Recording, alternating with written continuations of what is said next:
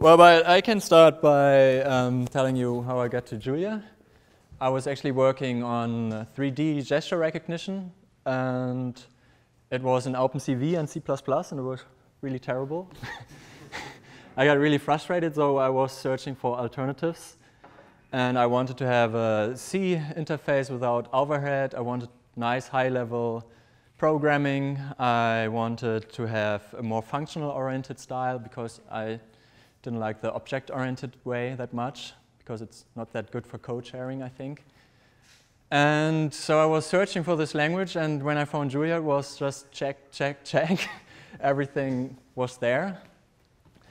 And it's really fast, and it hopefully enables me to build a nice infrastructure for doing these kind of pipelines where you have probably image recognition pipelines and some 3D visualizations, and everything must be interactive because you want to tune the parameters, and everything has to be really fast because it's online, and that's what I try to do. So, well, I wrote it's a funny way of presenting it, but I wrote a little chat client actually with my 3D visualization library.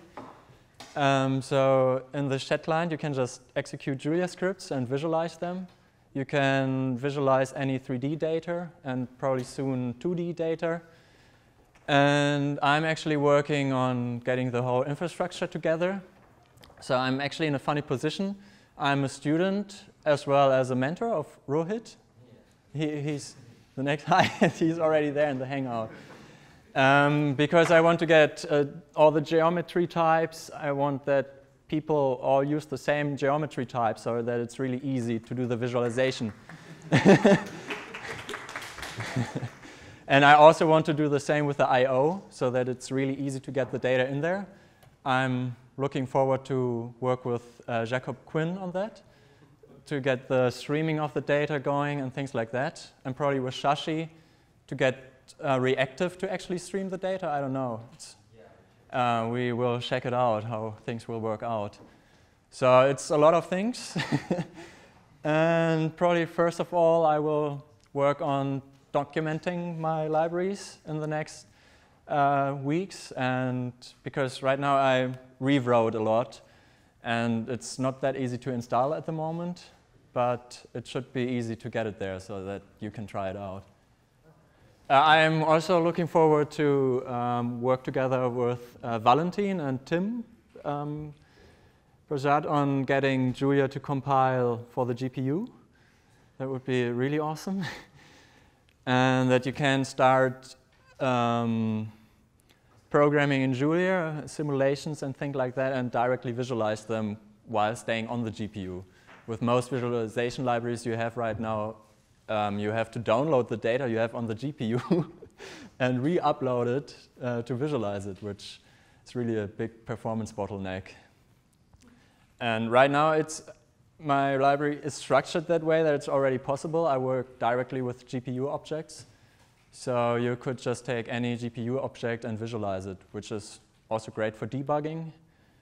And I'm actually having the library written in that way that it works with native Julia types as a form of abstraction. So it should be really easy to just visualize arrays of things or arrays of points are mapped to a particle system and all these kind of things. So if you actually have your variables somewhere in your debugger, for example, it should be really easy to just visualize them and without any further interaction. So that was one of my focus points. So it's using ToxCore. ToxCore was wrapped by a friend of mine. And it's a decentralized messenger API. It's really cool. It's encrypted and all this. But so this messenger has all the basic functionality of any messenger. But you can also execute Julia statements, which is pretty crucial for any messenger. And it will try to visualize the last statement. So this is a really rough prototype. I hacked it together in the last days. So here you go. And this will be a little bit ugly with this low resolution, but you can actually interact with the parameters of the visualization.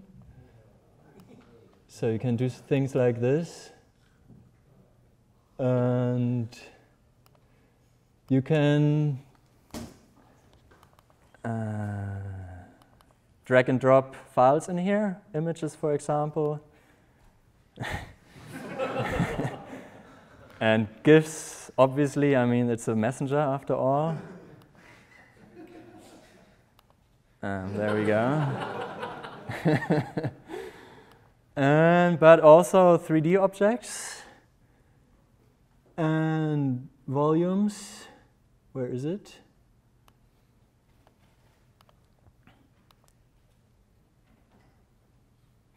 There we go.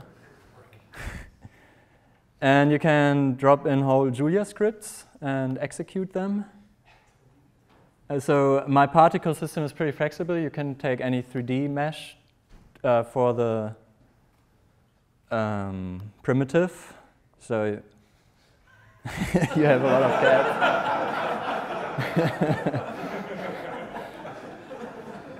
You can basically animate any parameter over the widgets that the primitive widgets I have, or over reactive from Sashi. It's really cool working with reactive. And you can have other particles, animated particles with colors for every particle, and animate the positions. And what else? I have a little volume plot as well. It takes quite a bit of time to load. I'm not sure if that's because of the parser, or because it's compiling also a lot.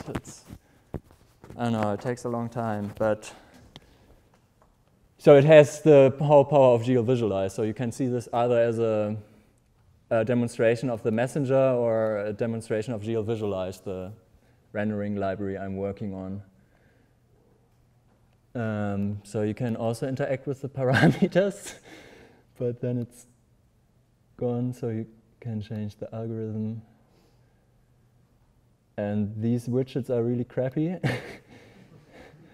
Nothing compared to Azure, I guess. So you can show with different algorithms. This doesn't work very well, but you can just step through the ISO values for the ISO value representation of this interactively. You can change the color and things like that. And I actually wrote up a 2D demo as well lately. So you can animate a lot of particles, up to 1 million on my Ultrabook. So this is quite a lot. Probably you can't animate 1 million. I think I did some benchmarks. You can animate around 40,000, which is probably still quite a lot. And you can also change the color of them all interactively. Yeah. I have a few more, but then there wouldn't be anything for the real talk. So that's it for this.